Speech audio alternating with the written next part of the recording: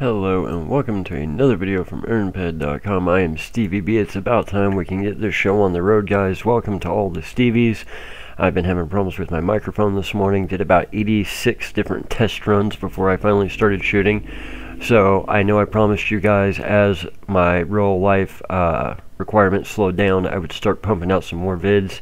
Today I wanted to make one all about space. You guys see me in space on the Cronin regularly, so I wanted to give all the players out there as much information as I could strictly about space. First of all, guys, if you're going to go into space, you need a vehicle capable of going into space. So if we hop on auction here on Cali, we can go down to vehicles, and we can see right away there's a vehicle called a Sleep.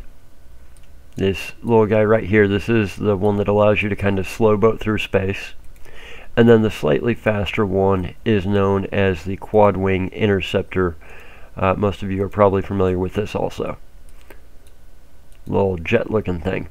So these are not warp capable ships. I repeat, these are not warp capable ships. These are the ships that everyday players can buy for a couple of bucks. That will allow you to travel through space from planet to planet. When you start talking about warp capable ships, you're talking about a substantial investment in the 50,000 to 150,000, maybe even 200,000 ped range. You're just not going to get a warp capable ship much cheaper than that. So in order to go into space, you guys will need to have a couple things with you. First of all, be sure you don't have any lootables. Even though space piracy is at an all-time low, you don't want to have any lootables on you. So I always do a check. I go through, I always just scroll through all my different windows just to be sure. I am here for a reason. That's not what I was here for. Okay, so I scroll through all my windows to be sure. I especially go through my mining tab and my looted resources tab to be sure I don't have stackables, because I don't want to take anything into space that I can lose if a pirate should find me. So what I also make sure I have is welding wire. I want to have a nice little stack of welding wire on me. And I also take some RK5s or RK20 repair tools just in case I get shot down. So in addition to having your vehicle, I've got a quad. What you will need is a space thruster. You can buy these on auction. They're pretty cheap. TT value is 5 ped. They go for 7, 7.5, 8 ped on auction. So not a ton of markup on them. Pretty affordable. The thruster is what actually lets you get through the atmosphere, going up into space and then coming down, landing on planet. So you will need this. You'll need to attach it to your ship. It does decay 10 pec every time you use it.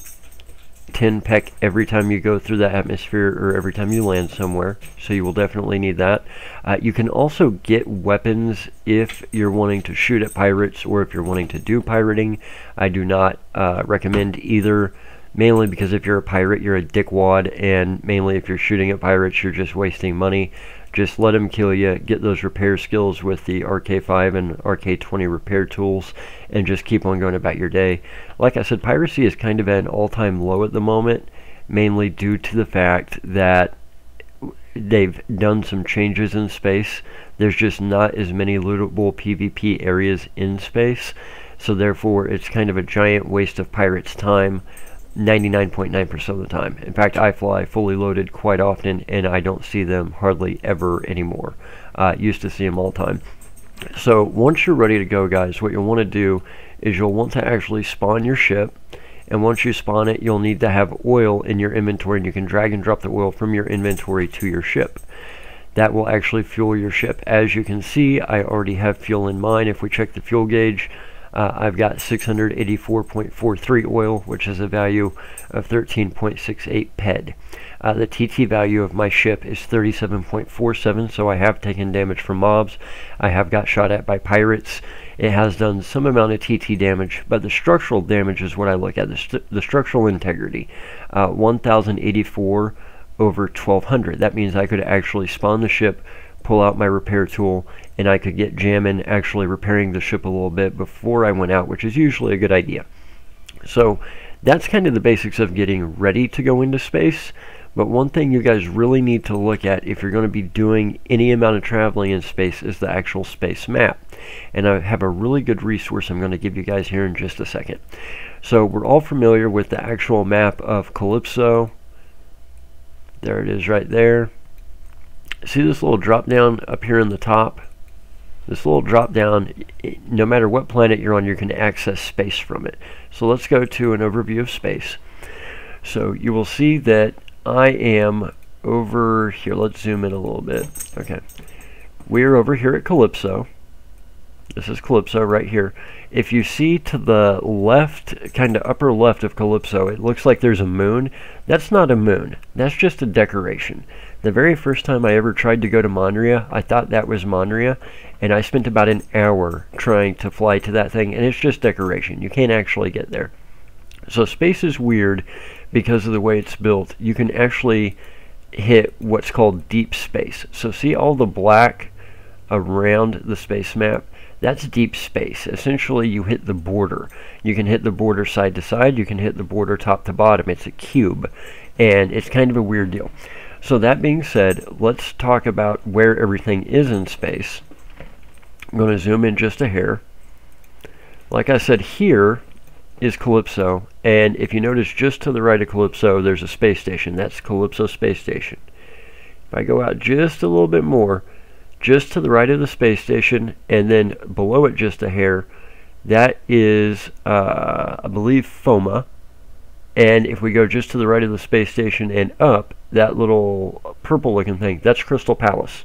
Where I might have that backwards, but I believe that's right. I believe the bottom one's FOMA, top one's Crystal Palace. Could be the other way around.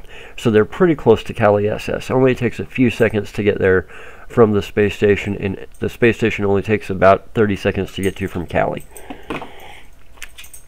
So that being said, guys, if we go down, if I just go straight down, the planet down here in the bottom left-hand corner, that's going to be Cyrene, with Cyrene Space Station right above it. Notice there's these blue dots here. Anytime you see these blue dots, that usually means you can find space mobs there. So the Cyrene Training Grounds, there's going to be space mobs there.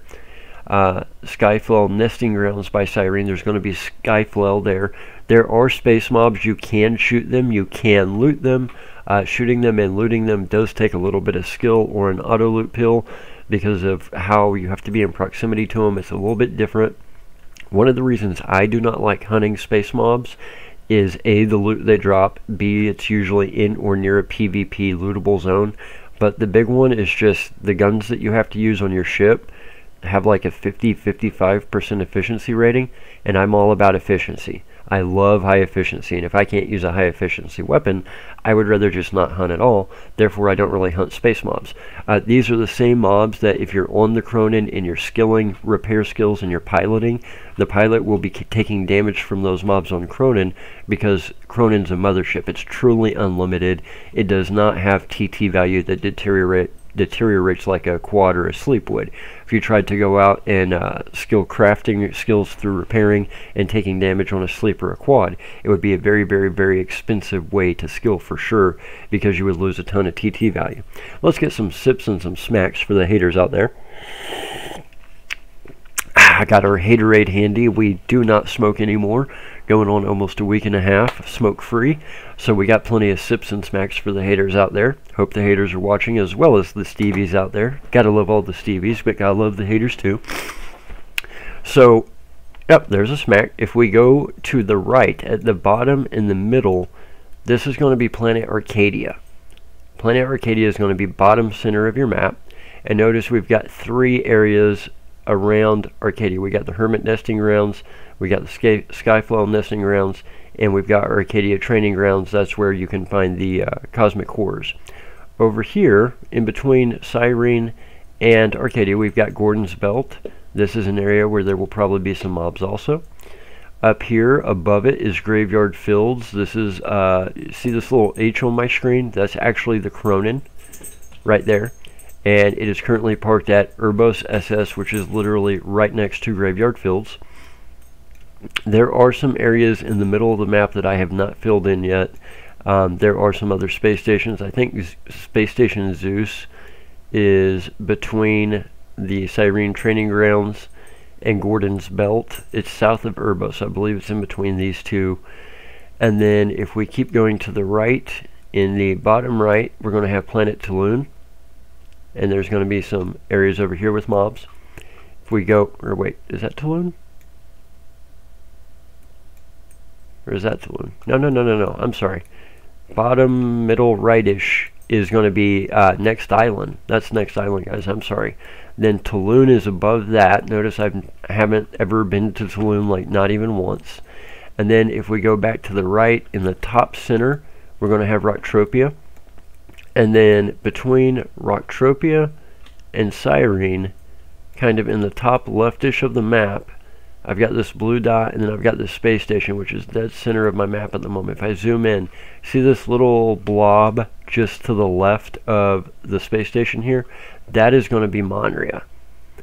So if you're looking at the map and you're going counterclockwise, starting at Rocktropia, going the reverse of a clock, it's Rocktropia, and then you've got Monria, Calypso, Cyrene, Arcadia, Next Island, Tulun, back to Rocktropia. So that's kind of the space map in a gist. Now, in the middle of the space map, this big area in the middle, the big blank space in the middle of the map, right smack dab where Cronin is right now, that is going to be your PvP lootable zone. Now, there are other PvP lootable zones in space. So the big question I get from a lot of people is, how do I know where is PvP, where is not PvP, stuff like that? How do I know where the space stations are? So I'm going to give you guys a great resource right now. I went ahead and I pulled it up prior to starting today's video. This is one of the most valuable resources you guys can have in-game. I'm going to put it right here on the center of the screen for y'all to see. http://www.entropia-library.xyz/space-map/. So this is a great interactive space map that was built by an Entropian. I use it all the time in space. Definitely go to that website address and check it out, because what I love about this map, and you guys will see this when you start using it, is this map has every single thing you could ever want. It shows you where all the space stations are. They're all the little yellow dots. Howling Mine, Tulun Space Station, Rocktropia, Urbos, Space Station Athena, Hermes Space Station, which I've never even been to, Arcadia, Zeus. Zeus is right by Gordon's Belt. It also shows you where all of the different space mob areas are, those blue circles and the blue squares. There's one here, Welkmeyer Expanse, never been there. Void of Tears, never been there. Graveyard Fields I've been to, so Void of Tears is right next to Graveyard Fields. Some of these I've never even been to, guys. Rackham's Nest, never been there. But on the right side of the map, it says map details. There's deep space, landing zones, lootable PvP, and server borders. If you check those, the map changes. So if I check deep space, then it shows me where deep space is, all the purple area. If I hit landing zones, it shows me where the various landing zones are around the planets. If I choose lootable PvP, it shows me where all the lootable PvP areas are. If I hit server borders, it shows me where the server borders are. Whenever you know where the server borders are, it's possible to jump around in space. So like if I was going to Calypso to Graveyard Fields via Urbos, if I could get just past the server border into the server where Urbos is, then I could jump out of my quad, suffocate, and revive at Urbos and save a lot of fuel and time. So server hopping is very, very helpful, and knowing where those server borders are allow you to do that. Also, there's creature locations. If I want to know just where Skyflow is, I click it and it shows me where Skyflow is. If I want to know where Hermit is, Cosmic Horror, same thing. Dropships, if I click it, shows me where dropships are. Dropships are not going to be in one of those blue circles. They're in a hidden area that you can't see unless you know where it is. And this map will show you. Daimlek, same thing. It's in a hidden area. If you click Daimlek, it shows you the one place on the space map you can find it. Locusta, I'm clicking it, nothing's happening. I'm sure there's a reason for that. Now, there's a funny thing. If you click warp gates, it says ha ha ha funny. That's because there are warp gates, and the reason we don't want people knowing where the warp gates are is if you're a captain or if you fly a warp capable ship, you don't want people knowing where to put warp mines. There is an actual tool called a warp mine that you can place at a warp gate that will help damage a mothership or a warp capable ship should it come through that. It's made and almost exclusively used for and by pirates. So that's why we don't list the warp gates on there. But we do have waypoints. You can go to the bottom of the page and you can find waypoints for literally everything in space. All the space stations, all the training grounds, everything. And the reason this is helpful is space has an up and down. On planet, we're used to waypoints where it's an X, Y. It's just a flat map and we need to get to a point, right? But in space, we have up, down also. We've got an altitude. And a space station might be at -50 altitude. It might be at positive 1500 altitude. So you can literally be on the XY coordinate of the space station and not be able to see it because it can be, 1,000 meters above you or 1,000 meters below you. And that's very, very annoying. And if you type in just the XY coordinate, that will happen. However, if you use these waypoints provided on the entropia-library.xyz/space-map/interactive map, these waypoints all have the space altitude for everything also. So by using this exact waypoint as it is on their website, it will literally create a waypoint that takes you right to where you want to go. Literally X coordinate, Y coordinate, and Z coordinate. I absolutely love it. It's very helpful whenever I'm at Arcadia SS and I'm trying to get to the Skyflow or Hermit nesting grounds and then back to Arcadia SS. Urbos to Graveyard Fields and back isn't a huge deal, especially once you do that run enough times. You know almost exactly where Urbos SS is at all times without even needing a waypoint. But definitely if you're at Arcadia SS going out to the training grounds and back, it's helpful. Just anytime you're going to be flying in space and you want to get to where you're going as fast as possible, having that exact waypoint with the altitude as well as having those server borders, super, super helpful. So guys, that being said, like I said, piracy is at an all-time low. Give me 1 second, guys.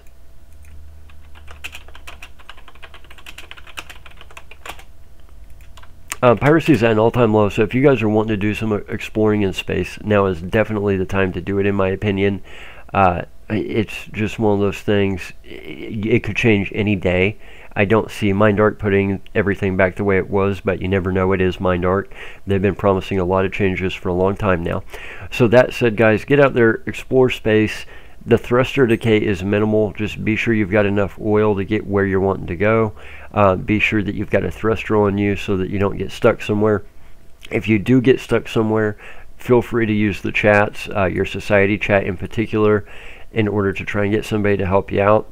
Also, be sure that you go through and make sure you don't have any lootables on you. You do not want any lootables on you when going into space, because even if the chance of piracy is low, there's still a chance, and the last thing you want is to get shot down with a whole lot of very valuable stuff you can't get back.